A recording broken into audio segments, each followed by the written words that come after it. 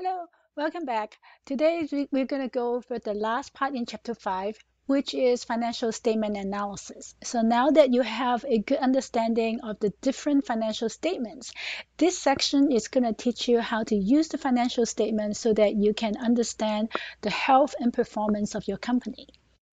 So there's a number of factors that we want to take into account. One is that we want to ensure that we will be able to compare the performance of our company over time and against other companies such as its main competitors as well as the industry as a whole. To do that, we can create something called common size or standardized financial statements. So we can create both standardized income statement and standardized balance sheet.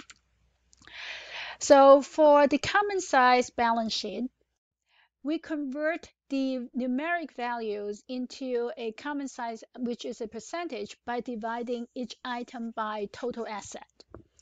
To compute the common size income statement, we again convert each dollar amount into percentages by dividing each item with sales. So these are the first pass in terms of financial statement analysis.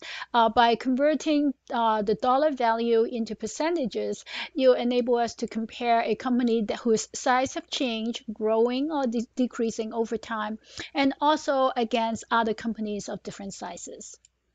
Once we have a general idea of the overall health of the firm, we may want to dive in deeper. And to that, we need to compute financial ratios. And we can classify these ratios into different groups. The first groups are liquidity ratios. These are ratios that measure the very short-term financial health of the firm. Liquidity in finance refer to the ability of the company to meet its very short-term obligation. So liquid means cash. So liquidity ratio means that does the firm have enough cash on hand or have enough asset that it can quickly convert into cash so that it can pay its bills. The next group of ratios are financial leverage ratios. This ratio look at the long-term financial health of the firm. So this will look at the long-term liability, the ability of the firm to meet its debt obligation over time. So not the immediate payment, but a longer range, maybe a year, 3 years, or 5 years. Next, we look at a group of ratios called turnover ratios. Turnover ratios measures the efficiency. Sometimes this is also referred to as the efficiency ratio of the firm. So what this ratio measures is how effectively is the firm using its asset. And then the next ratio is self-explanatory, profitability ratio. How profitable is the firm? Obviously, that's very important. And to demonstrate all these factors, including the common size, balance sheet, and income statement, and financial ratios, we're going to switch over to the spreadsheet. So again, it's the same template that you have. So pause the video now and open up your spreadsheet so you can follow along. Now that you have your spreadsheet open, let's scroll to the tab that says Table 5.8. CS stands for common size, so common size income statement. The notation is the same as before. Anything that is highlighted in light blue is a formula that you need to enter. So remember that for income statement, we are dividing all the items by sales. Another name for sales is gross revenue. So the first formula, we're going to start the formula with the equal sign. And then this is the income statement. So we're going to scroll to the income statement. And we are dividing each item by gross revenue, including gross revenue itself. Since the denominator is always going to be the same, we can make this an absolute reference. And you can make something an absolute reference by pressing the F4 function. So you'll notice that in the formula, now you have a dollar sign in front of the column alphabet and a dollar sign in front of the row number. And that makes that an absolute reference. Be sure to complete your formula by pressing enter. And now we have created the formula for gross revenue. And because the order of the income statement is the same, you can simply copy this formula to all the other cells. So to copy, I use Control C to copy, and then you can just hold down and use the arrow key to select all the cells that you want to copy it to, and press Control V to copy. And you can do the same for all the other items. So simply go to the cells that you want to copy it to, hold down the Shift key if you want to highlight more than one cell, and then use the up and down arrow key to select the cell. To paste, hold down the Control key and press V. Scroll down, you have more items to do. So every single one that you need to do, you can just press Control V. And then you are done. So this is completing the common size income statement. So if you use the absolute reference or F4 correctly, you can save your time for creating formula and be very effective. Now that we have computed the numbers, we can take a moment to look at what the numbers tell us. So first, let's take a look at gross profit is 33.57%. And cost of goods sold is 59%. So that means every dollar we generate in revenue, we pay out 59 cents. It costs us 59 cents in terms of cost of goods sold. Those are direct variable costs. We put in a gross margin of gross profit, a gross margin of 33.57%.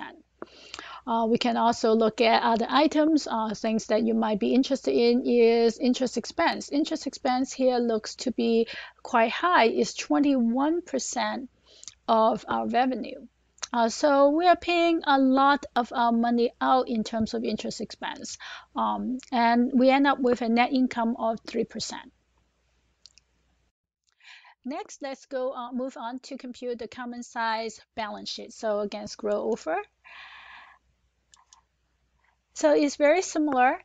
Again, every cell that is highlighted in blue, we need to compute. Remember that for balance sheet, we divide every item by total assets. So again, it's not total current asset. That's one mistake a lot of students make. We're looking for total assets. So let's start with the first formula. So then we'll do that for each item in each year. So we can start with equal. And we want to go to the income statement, the balance sheet. So we'll take the first item, which is the cash, and then we want to divide that by total asset. So again, we will use the same one for 2019. So again, I press F4 to make that an absolute reference. And we can copy this formula to all the items in 2019 because that is the total asset for 2019. So I'm going to ask you to, and you can do the same thing, not just in asset, but also in liabilities. So I'm going to ask you to pause, and then you can complete all the cells for 2019. And I'm going to take a moment to think about how you would do 2018 as well. And when you come back, we're going to check your answers. Okay, a quick check on your answer include making sure that total assets equals to 100%. And total liability and stockholders' equity should be 100% as well. You can pause the video to check on the other items. And for 2018, did you get 0.27% for cash? If you do, then congratulations. So you have to create a new formula for 2018 because the denominator is different. The denominator for 2018 is the total asset in 2018. So you can check this formula. And once you created the correct formula, we can copy this to the rest of 2018. As you can see, if you create your formulas effectively, it literally takes you seconds to compute the common size income statements and the common size balance sheet. So again, just like income statement, I just want to take a second to go over what the percentages look like. So perhaps something that you may want to pay attention to is the how much debt the company carries.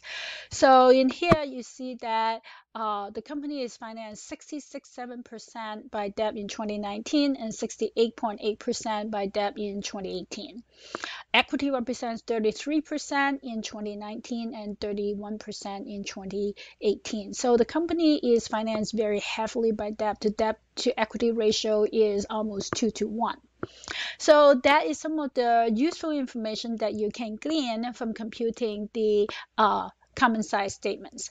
Next, we're going to compute the financial ratios. So to do that, we're going to move on to the next tab, which is financial ratios. I have included all the formulas for the financial ratio in this page as well, so that it's easier for you to create the values. In addition to that, you can also find these formulas and more well-written and with longer explanations in the textbook. For each of these ratios, the first thing you want to do is to look at the components, whether or not the components comes from the balance sheet or whether or not they come from the income statement or whether or not to compute a ratio you need components from both the income statement and the balance sheet. So if you're computing a ratio that involves items only from the balance sheet, then you can choose to compute a ratio for the beginning balance, for the ending balance, or using the average value. If your ratio includes items only from the income statement, then there's no choice. You just have a single number for the year. If the ratio involves both income statement and balance sheet items, then you need to make a decision whether or not you're going to use the beginning balance or the ending balance or the average as your balance sheet item. And in the textbook, we go over various cases and the reason why you may want to use one versus the other. So for example, if you want to compute the current ratio, current ratio is defined as current asset divided by current liability. Since both current asset and current liability are from the balance sheet, we can use the beginning value, the ending value, or the average. I'm going to show all three approaches. So let's start with just the beginning. So beginning value will be the 2018 number. So again, we start with the equal sign. So current asset divided by current liability, and both comes from the balance sheet. So we're going to scroll to the balance sheet. Remember, we're doing ending value. So current asset for our beginning value, current asset for 2018 divided by, so slash, and then over here, we're going to look at current liability again for 2018. Once we created the formula, we can press enter, and that is our beginning value. You can change the format for this by changing the percentage signs. And you can also compute the ending value. Ending value will be 2019. So again, start the formula with the equal sign, scroll to the balance sheet, and beginning value would be beginning 2019. So again, you'll be good to see the label. Make sure that we are using the correct number. So current asset divided by current liability. Again, once we have those, we press the enter sign, and again, we can change the percentage. Another option is to use the average value. So to use the average value, we need to divide the average by the average. So to compute the average, again, we start every formula with the equal sign. But to compute the average, we need to use some parentheses. So average is just beginning plus ending divided by 2. So we're going to start with current asset. So in the income balance sheet, so current asset, so we take the beginning plus, so use the addition sign, ending divided by 2. That will give us the current asset. And we're going to divide that by the average current liability. So again, make sure that you put in the parentheses correctly. So we take the ending plus the beginning, and we need to divide that by 2. So notice that this is the average current asset, and if you want to be absolutely sure, you can add more parentheses just to be sure that you get the average computed correctly. So that is the average current asset divided by the average current liability. Okay. And you will notice that it actually changed a little bit, because what you see is that in the beginning, the current ratio is 79.65%. The end is 83%. Not surprisingly, the average is between the two. So what that means is the company has been improving in terms of its current ratio. Now we can do the same thing for the rest of these items. Now again, it depends on how you want to organize your work. So for example, if you're using the average, this can be a relatively long formula because you have to compute the average current asset, average inventory, average prepaid expenses, and average current liability. You can break it into multiple steps. I'm going to show you many ways to create your worksheet. So you can put all this into a single formula. I'm going to demonstrate that, and I'm going to show you how you can break it into multiple steps so that your formula is easier to read. So if you don't have the whole formulas memorized, it may help you to have the textbook open so that when you move on to the balance sheet page, you will still have the formulas ahead of you. So we start with the equal sign, and I'm going to put a couple of parentheses there. So start with current asset. So again, this is the long formula. I'm going to compute the average all at once. So first, I'm going to compute the average current asset minus the average inventory.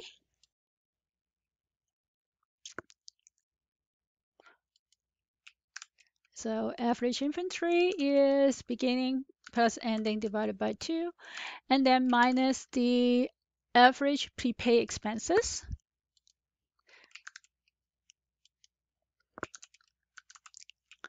So now we have our numerator.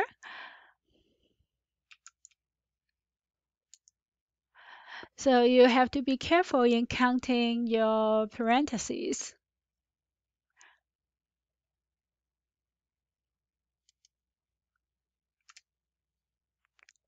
Okay. And now we can divide that by our numerator, which is the average current asset, so current liability. So average current liability is again beginning plus ending divided by 2.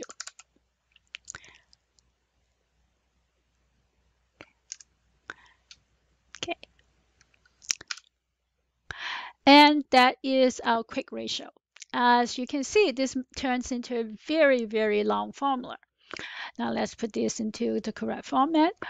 If you're not comfortable with building such a long formula, and in the beginning that may not be the best approach, we can break this down into intermediate steps. So one option is to compute the average items so that it's easier for you to use. And you can do this in a number of ways. For example, you can go to the balance sheet and you can add a column and compute the average value in this column.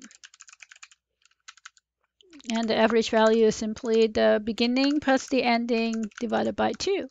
And you can copy this throughout your balance sheet. So now you have the average item You can do the same thing for liability. You can also compute the average. So again, beginning minus ending divided by 2. And you copy this over. So now you have the average number. And to create the financial ratios, you can just use the average. So you follow the same thing, it's the same formula. So current asset, but instead of computing the average on the fly, you use the average current asset that you have computed minus the current inventory, the average inventory, and minus the average prepaid expenses, and divide that by the average current liability. So that makes the formula a lot easier to construct. And of course, you get the same number. So comparing this formula versus this formula, this is a lot easier to see. And also, you know exactly what the average value is. So those are two approaches to doing this. I think you get the idea. I'm going to pick a couple of more ratios to demonstrate, and then I'll let you go ahead and finish the calculation on your own. So I'm going to pick, let's say, equity multiplier. Again, total asset divided by total equity. Both items comes from the balance sheet. So I'm going to just say equal, and then we go to the balance sheet is equal to total asset divided by total liability. So total asset, we'll take the average number divided by total equity. So that's our equity multiplier, and you can change the number of decimal places so that it's easier to read. The next item, times interest earns ratio, is from earnings before interest and tax divided by interest expense, and that comes from both items comes from the income statement. So equals, let's go to income statement. Again, income statement only have 1 year's number, so earnings before interest and tax divided by interest expense.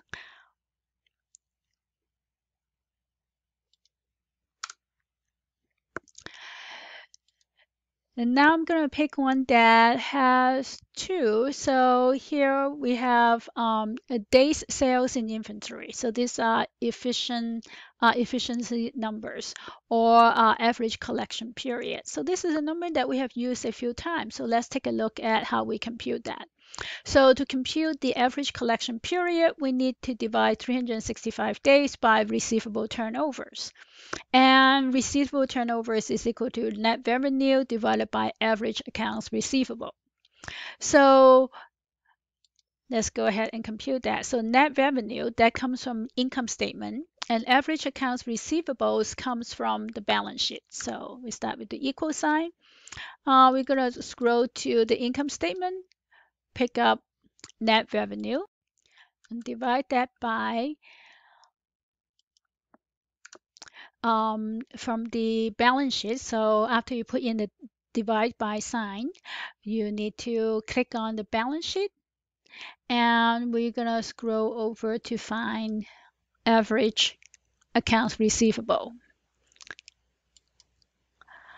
So make sure that you pick up the correct numbers.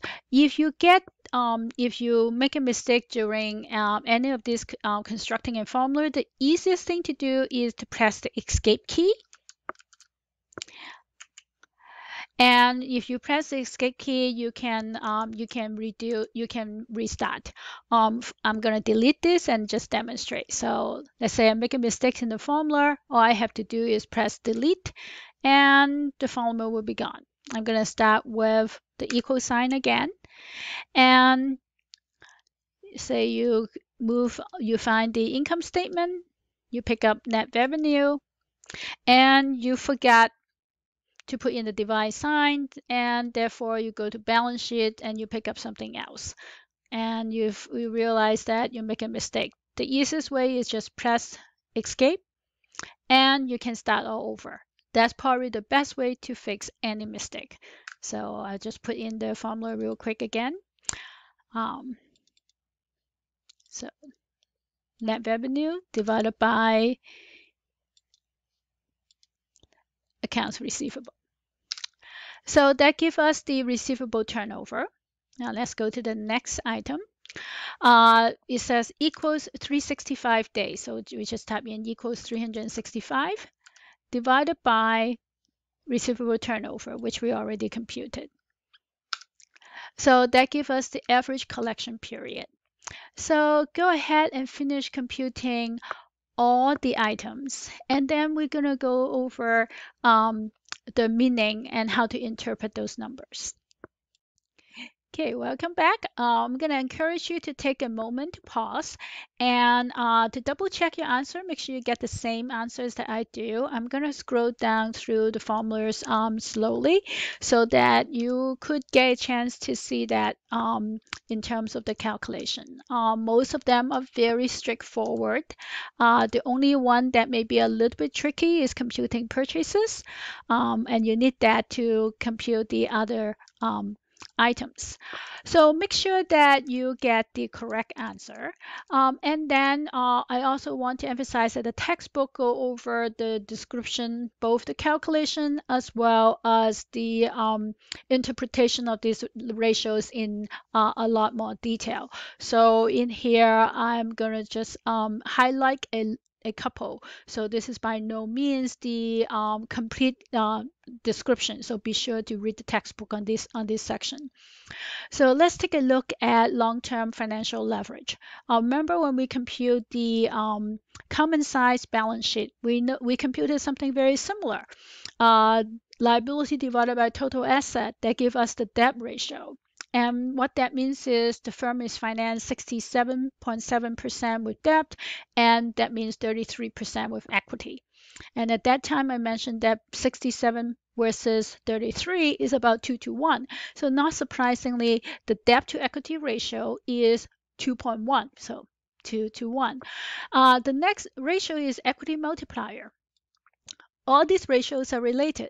So the equity multiplier says that for every dollar that you put into equity, if you maintain the current debt structure, then every dollar you put in as equity, you'll borrow $2.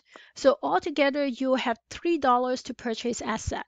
That is what the equity multiplier means. The word multiplier means you put in a dollar, you can have a purchasing power greater than a dollar. In this case, for every dollar you put in, you have a purchasing power of $3 because at the current debt structure, you're going to borrow $2 on a dollar's worth of equity. And you may say, well, that seems very high. And the answer is it is pretty high. If you look at the times interest earn ratio and the cash coverage ratio, it's just barely over 1. So there's not a whole lot of margin of error for this firm. It is barely covering its income expenses. A much more safe and healthy times interest earnings ratio will be 3 to 5 or maybe even higher than that. So this is some of the important numbers. And again, how do I know that 3 to 5 is better or maybe even 10 or 20? It depends on the business. So if you're starting a new business, you may want to look at the industry average and also look at the successful firms. What are the top firms doing? How are they managing their finances? And if you look at the industry average, you can also look at the high times interest earn ratio in the industry and the low, and that gives you a sense of in your particular industry what is a good target to aim for. Okay, we will conclude but with this, we will conclude the discussion of chapter 5. Again, I want to emphasize, please refer to the textbook. There are additional financial ratios that we talk about in the textbook. The purpose of this exercise is to help you use an Excel, a spreadsheet to compute this ratio so that you can be more efficient. See you soon.